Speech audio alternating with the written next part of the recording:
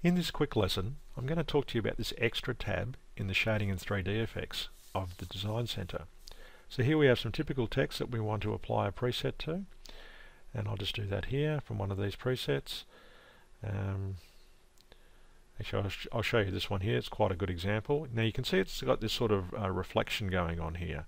Now if I turn this off, you can see it has a profound change. If I turn it back on, you can see this reflection map applying to the effect. And when I turn it off, you can see the difference is quite extraordinary.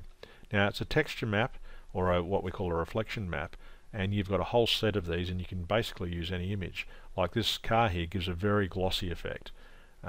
This one here is a more smooth, less glossy type look, and I can change and fiddle around with these. I'll try this one, and you can see by using a different reflection map, you can truly get some quite amazing differences. Here's a picture of New York and the skyline, and you can see it reflecting in the on the effect there.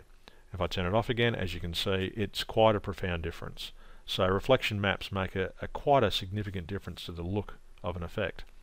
Now you can adjust how reflective the reflection map actually is by adjusting these up and down. As you can see, it changes it quite dramatically again.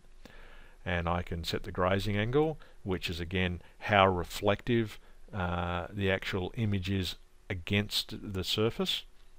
So how reflective it is and the reflection angle. By adjusting these, I can get all sorts of different looks and effects. And in fact, if I go to say the lighting tab here, and I adjust the lighting like so, and then bring off the gloss value a little bit and make it a bit more matte, I can hardly see it. But what I can do is I can adjust these settings up, and you'll see slowly the reflection map starts coming in, and it's quite a subtle difference. But on a piece of artwork you're trying to create for someone, for a particular project, you can really fiddle with these settings, and as you can see I can take it to an extreme where it's almost white because it's so reflective. You can take these settings to create an infinite range of different looks and feelings and different effects to your text and your objects and things in the program. They're really quite a useful way of making some fantastic artwork. So I encourage you bring in a sample and play around with these settings. Now I'm going to show you bump maps. Bump maps, again, they give a lot of texture and depth to an effect. As you can see here, it looks really quite like iron. If I turn the reflection map off, you can see that has a little bit of an effect, but not much. But if I turn the bump map off, of course, now it has a huge effect. Turn it back on, and you can see that we have this this sort of iron look. Now I can change this to any other bump map. You can see here these stones, they have a completely different look. Now I can adjust all these sort of settings like the size and the height and the smoothing. And by fiddling with these settings, as you can see, I can really change how this effect looks. I can also select some other bump map, but I'll just show you the bump height here. So if I set it to 1, you can see that the way it's pronounced, the way the bump comes off is a lot less. As I increase the bump height, it's far more pronounced. Now I can adjust the smoothing, and as you can see here, it can look like a very rough edge down to a very smooth mirror finish and everything in between. So you can really affect the way a piece of artwork looks by adjusting these settings here and just fiddling around with them, and you'll be quite amazed at the sort of textures you can create,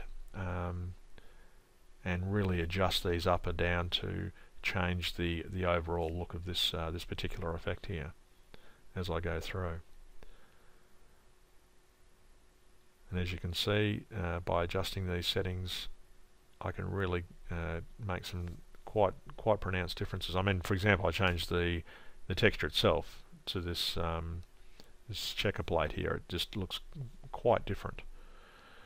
Okay, so I just increase that to show you, like so. Alright, so that's how you use those tools. Now these advanced tools, the resolution, look, for most computers these days you can leave it on high. It really won't affect you.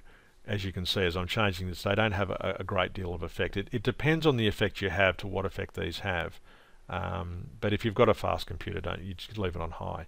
Now if I increase the outline here, you can see that it's shading these outlines, or the outline effect. That's what shade vector effects is all about. When that's checked, any of the outlines and additional things you create are shaded as well. So that's how to use the reflection maps and the bump maps. And as explained, if you fiddle around with these settings, you can get some amazing effects, and I really encourage you to do that. And that's the end of this lesson. Thank you.